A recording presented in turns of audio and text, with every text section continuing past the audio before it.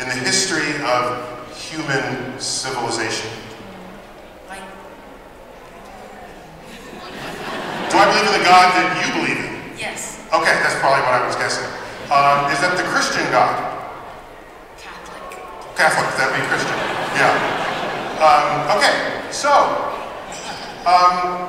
every time I hear someone say that God, I ask people, what is God to you? And they say God is good and God is all powerful.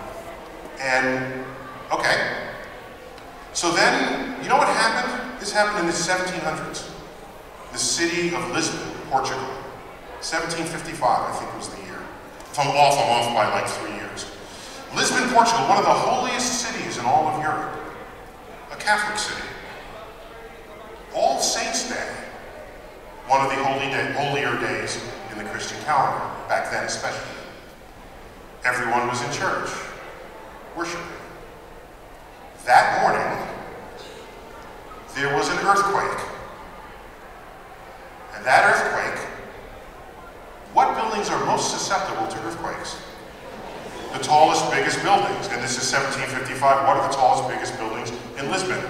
The churches. So, that morning, 80,000 people died in their churches from the collapse of the domes, walls, and what followed the earthquake?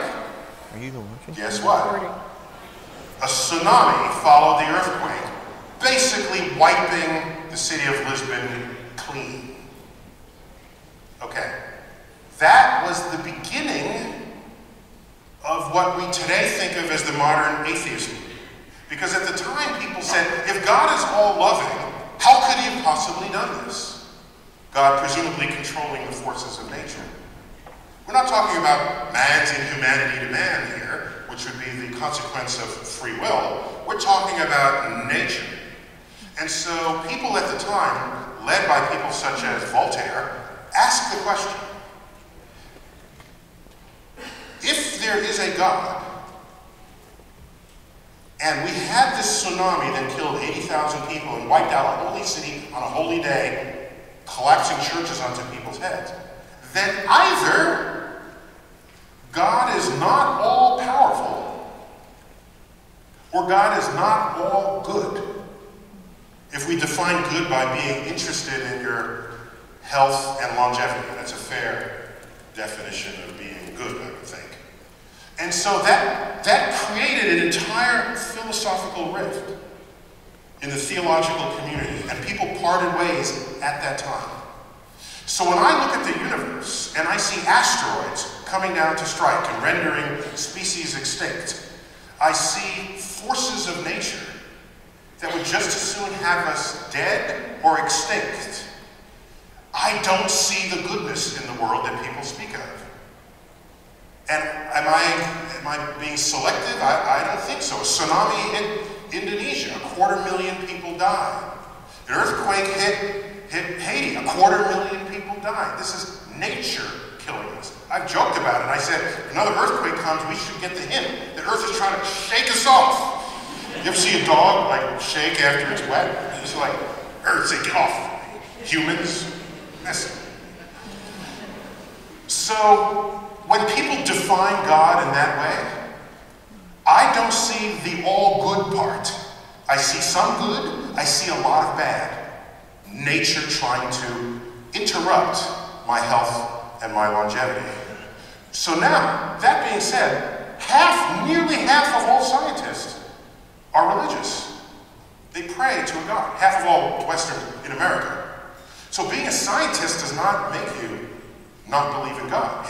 Nearly half. Here's the difference. The scientists who are productive, who are also religious, do not use the Bible as their science reference.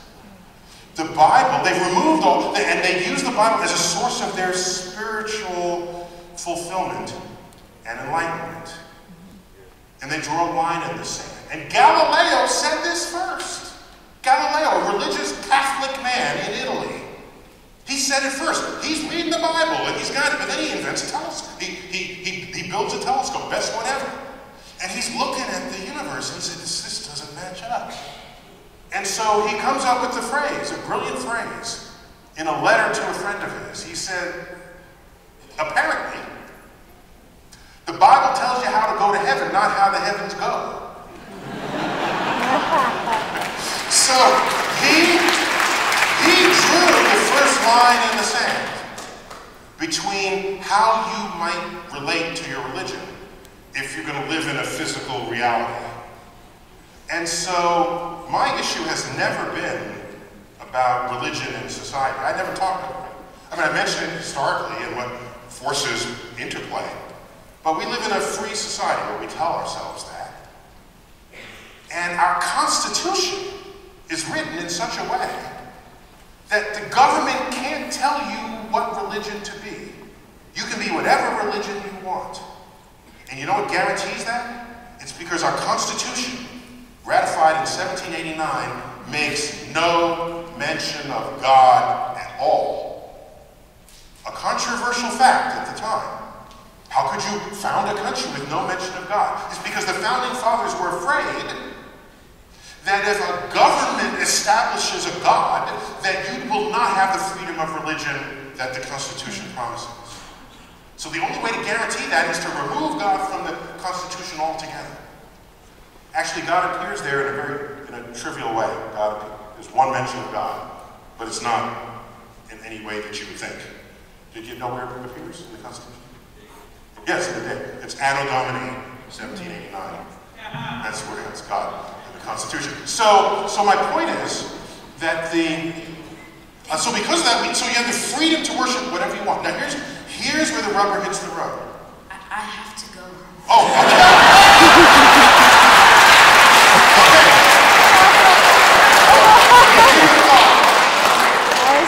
Since you are our future, I want you to understand something and not forget it. Are you ready? Okay. Religions all over the world constitute what we call belief systems. Okay? And your freedom to believe whatever you want is a right and even a privilege in a free society.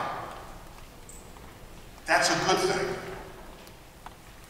Consider, however, that if you believe something that's part of a religious philosophy, and someone else has a different religion that's a different religious philosophy, and you're not agreeing with one another, and there's another religion over here, and another over here, and they don't agree, you're still free to believe what you want. But what that tells you is that it is unstable to build a government on a belief system. What you want is objectively verifiable truths around which we can all agree. That's what you build your economic system on, your governance on. Once you have that, then you go forth to your mosques, and to your churches, and to your... Go forth and preach and believe whatever you want. But know the difference, as Galileo did, between how to go to heaven and how the heavens go.